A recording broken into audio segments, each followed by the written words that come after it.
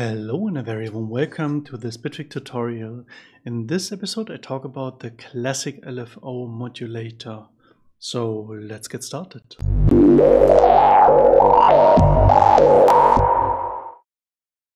So this is the classic modulator, LFO modulator. You load it with clicking on the plus sign and just type classic, and then you get the classic LFO.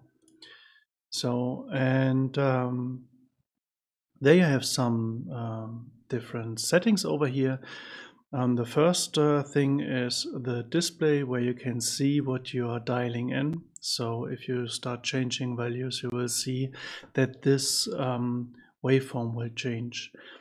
The first setting we have here over here is the speed setting, the speed modes, and here you have the hertz mode from 0 hertz to, let me see, 50 hertz, 50.1 hertz. And you see really nicely in the display. Maybe I can increase this a little bit. Yeah, that's right. So you can see nicely how the display changes the waveform, or how the waveform is displayed over here. Then you can change to a setting where you can put in like normal notes. Why is it running over here? Where you can input the normal notes, like from 32 bars to 64th notes. Then you can dial in some dotted notes, and at least the last one are the triplets. So that's everything about the speed modes.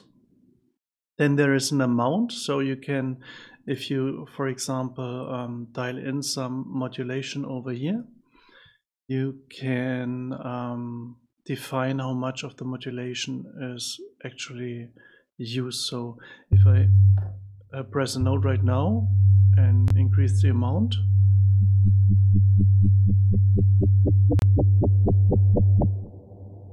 so you can automate this stuff very easily. Then there's a phase, and with the phase is always like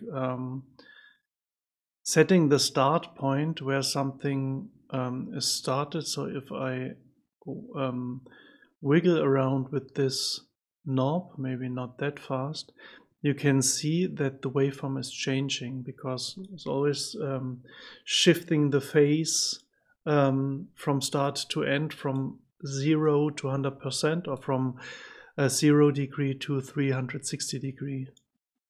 Then there's a bipolar setting that is default within bipolar settings. So you have the whole range here, and you can see that the modulation is going down, waiting a little bit, and going up again, because it tries to go in the negative way as well. And if I deactivate the bipolar setting, it's just unipolar setting. You see in the display it's only half of the display used, and here you see the modulation is going continuously up and down. In comparison to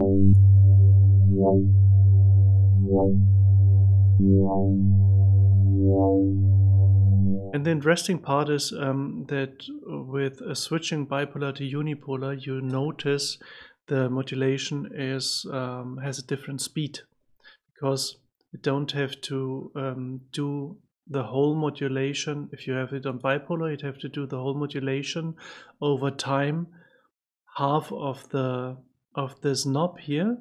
So if there were like 1 second or so, it has to do the whole way in 1 second. And if you deactivate the bipolar to unipolar setting, it has the whole second to just do half of the way. Then there's the retrigger option. If you press a note, the modulator is retriggered again.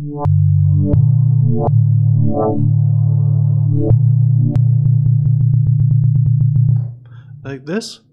And then you can run this whole modulator per voice. So then the display changes as well.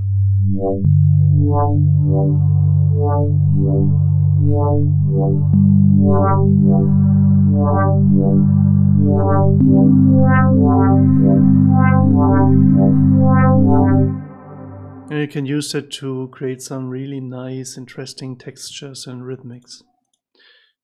And over here you have the different waveforms or LFO types you can use with this LFO. Default setting is the triangle wave. Then you have a sine wave. It's a bit more smooth than a triangle. Then you have the square wave.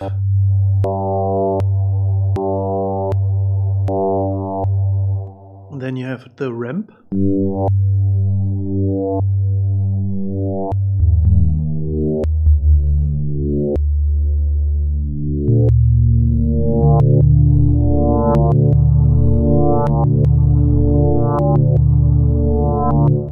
Then you have the saw wave.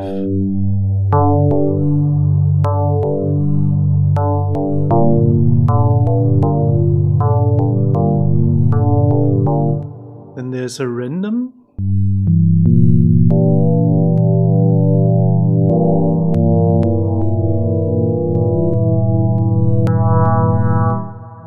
And then there is a smooth random.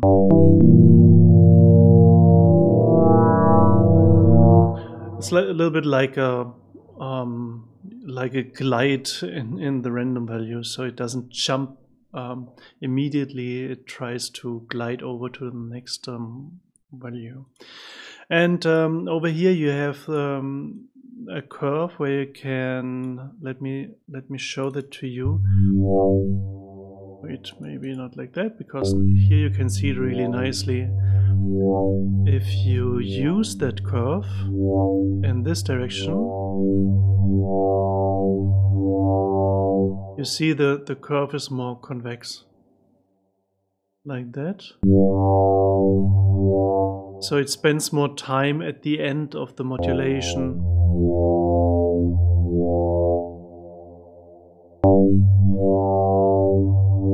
And if you put it down in the negative area, it spends more time at the beginning of the modulation.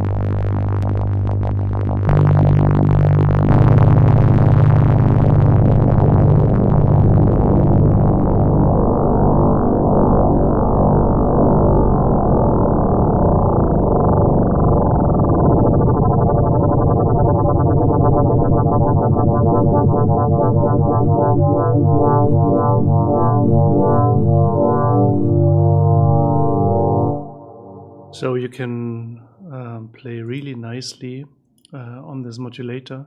One thing I would love to have on all of those LFOs, where you can switch between these continuous values and the discrete values, that if you dial in, for example, something like a quarter note, you could copy that in a way so you have the value from this quarter note regarding to your tempo over here right now.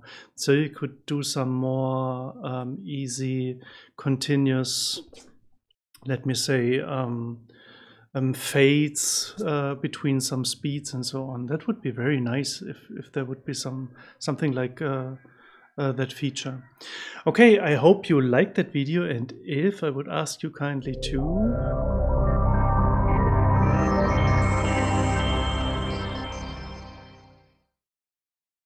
because that helps the channel, and I'll always be happy if you give me some feedback or say just hello. And yeah, I hope I see you soon again. Stay healthy. See you. Ciao, ciao.